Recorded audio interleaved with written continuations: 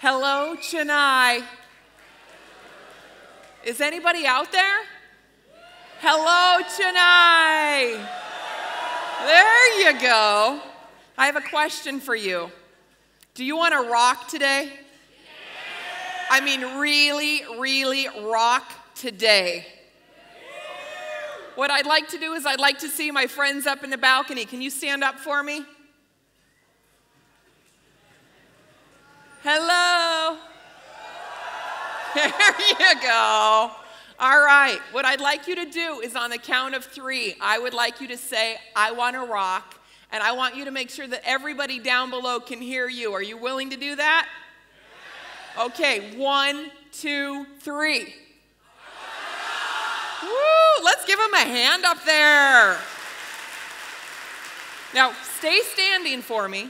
How about everybody down here? Do you want to rock too? All right, stand up for me. All right, on the count of 3, I want you to let them know you're down here, all right? On the count of 3, I want to rock. 1, 2, 3. Woo-hoo-hoo. Now what we want to do is we want to do it all together because there's an amazing thing happening today. It's called TEDxChennai. The world's eyes are on you, Chennai. People are watching you live from around the world, and they can't be here with us today, literally. But I want you to let them know I want to rock so loud that they hear this in every nook, cranny, and corner around the world. On the count of 3, I want to rock. 1, 2, 3. Woo! Give yourselves a hand, please. Wonderful. I'd like to introduce you to somebody I take along with me. I've known her for about 42 and a half years. This is little Kristi. And when Kristi was little, there were a couple things she wanted to do. She had dreams. She wanted to be a sports reporter on ESPN. Any of you ever want to be a sports reporter on television? I wanted to be a Major League Baseball player. And the third thing I wanted to be as I grew up, I wanted to be a rock star. How many people out there would like to be rock stars? That'd be pretty cool, wouldn't it? I've been fascinated by rock and roll my whole life. My whole life. From the time I was a little kid and I stood on my mom's fireplace and I used to sing Barry Manilow. By the time I got to 9th grade, I had heard a lot of naysayers. I had heard people tell me I wasn't good enough, I wasn't smart enough, I wasn't cute enough. It seemed that people were really willing to tell me I wasn't enough. And by the time I got to 9th grade, I tried out for 9 choir solos. I wanted to sing a solo because I knew I was going to be a rock star someday. This little girl inside whose dream it was to be a rock star was told by her choir teacher, you'd better be better off actually singing in the shower or in the car stereo. You're not going to make a life as a recording artist.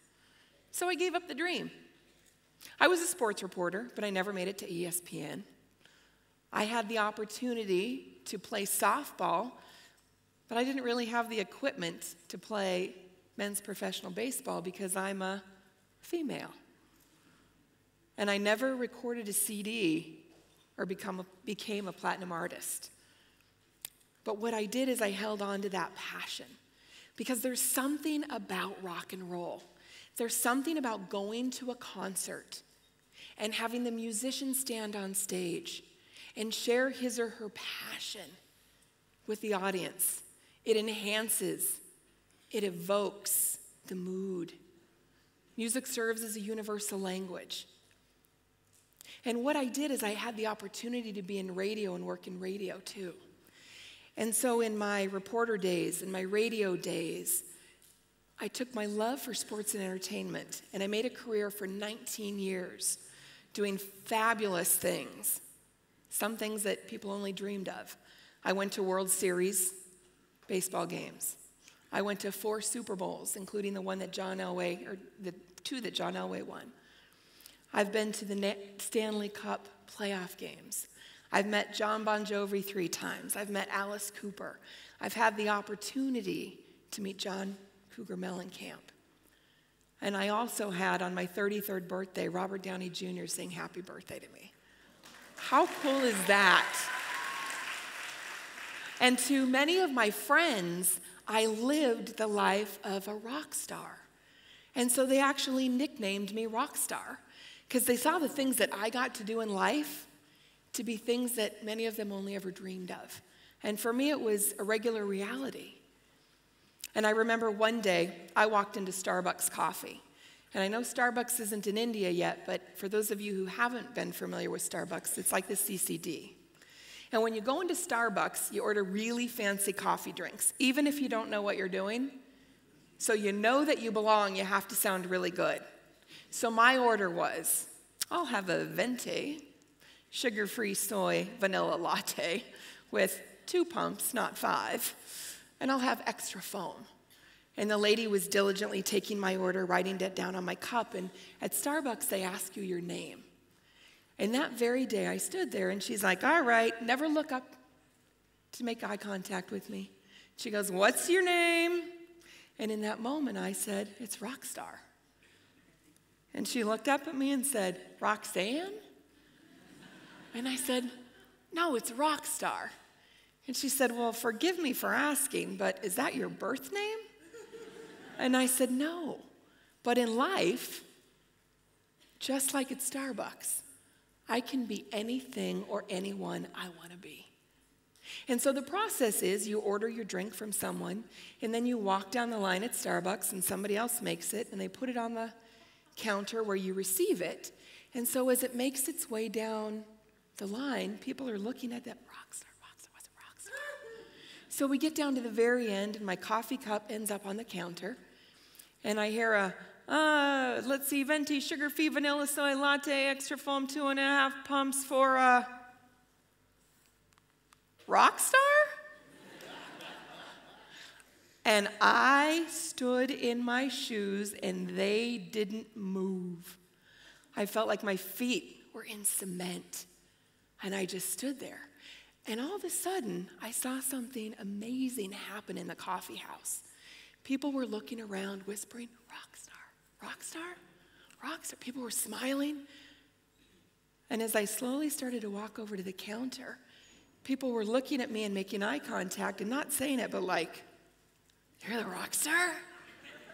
I was getting people high-fiving me. People were standing up going, rock star, right there. And all of a sudden, a cheer broke out in Starbucks. Rock star, rock star, rock star. And I was like, this is cool. That was 7 years ago. And in that moment, not only was I able to change in this amount of time, the energy from the lady who didn't even take time to look up and ask me my name, I changed her energy, she smiled. Complete and total strangers were high-fiving me and chanting, rock star, rock star. And it reminded me of some of my favorite concerts, when the musicians or the bands stand up on stage and they're so passionate and they embody their passions. It's almost as though you can see the pulse of the music move through their body. And the way they connect with their audience and they draw them in. It's amazing. It could be asking the people in the balcony to stand up and cheer. It could be going over this section and saying, we're going to have a competition. And they go, and then you go, and you go. And everybody gets excited, and everyone wants to be loud, and everyone connects. What we need now more than anything in the world is we need connection. We need the sense of feeling alive. You've heard some other speakers talk about the topic of leadership today. What I wanted to do is I wanted to see how can I blend my passion for leadership. I spent 19 years in corporate America before I went out on my own. How can I take that passion and pursuit of excellence in my personal and professional development? and help people out there who want to live better, who want more things out of life, and who want to be at the pinnacle of whatever it is they do. How can I take that passion for personal and professional excellence, that passion for leadership, and combine it with rock and rock star? Because rock star is such a powerful connotation in virtually every language around the world. Rock is everywhere. Whether it's rock star parking, rock star outfit. You were a rock star in the meeting the other day. So what I want you to know and realize is that every one of us is a rock star. And I also believe that every one of us is a leader. And today what I want to share with you is the approach of leading like a rock star. And it starts with leading from the inside out. Because the most important thing I can tell you today is that when you're a rock star, you embody the principles that we're going to go over. You embody them. And when we embody them, there's an authenticity, there's a trust, there's a realization that it's true. And when we embody something and we become the best that we can possibly be, we serve to create possibilities and empower others who want to live the best life ever at work and at play.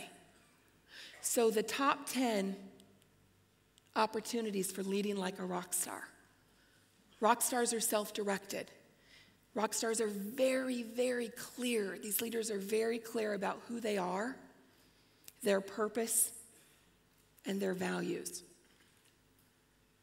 Self-respect is paramount to these people. They lead to their own drum, and oftentimes against the wishes of other people. Rock stars model excellence. They embody it. It is a belief. The difference in modeling excellence is there's knowing something and there's doing something. And when you're a rock star leader, it's about the doing. It's about the embodying. It's not about the knowing it. Knowing isn't going to get the results that we all seek. These leaders expect the best in themselves and others. Rock stars take responsibility. They take responsibility for the things they do and don't achieve in life. And they understand that whatever they are or are not accomplishing comes from inside of them, not external forces. Rock stars are initiators. These leaders are trailblazers. They throw the maps by the wayside. They go out and they create new paths, they create new directions, and they create new roads for others to come and follow later. Rock stars take action. Rock stars are altruistic. They believe in something greater than themselves. They're in touch with their passions, and what they do is they take their passions and they align them with social responsibility. And they make a difference in the people and the planet. And they do so through their time, their talent, or their treasure. These leaders support the greater good. Rock stars connect with their audience. And that goes back to what you all did so eloquently when we started. It was the engagement between the balcony and the people below. It was the opportunity to be engaged and feel alive and be a part of something. Come together on common ground. I've had the same favorite rock band for 30 years. They've connected with me in an emotional state where very few other people have ever connected with me. And when I'm listening to my favorite music, I am so alive. I love it. It's about connecting with the human soul. Rock stars create lasting relationships. They realize and invest in robust, mutually beneficial relationships. They know the power of bringing opportunities, possibilities, and people to the table to help those that they really, really care about, so that those friends, those relationships, have the opportunity to live the best life as well. Rock stars are highly sought after. They are the best of the best in their fields. And as a result of that, their clients, their partners, their vendors, and their talent seek them out. They are the specialists. They are known for being the best, and people want to play with the best. And rock stars hang out with rock stars. If you're the average of the 5 people you spend the most time with, are you hanging out with the rock stars in your life? The people that are going to take you to where you want to be in your life. The people who you feel so comfortable around, you want to learn from them. You want to share with them. And when the time comes, you're willing to let your guard down in front of them because you have that respect. You play at a high level. You trust one another. And this is a hard club to get into because this club isn't an optional membership. This club is by invitation only. And rock stars put the rock in their role. R-O-L-E. We all play roles in our lives.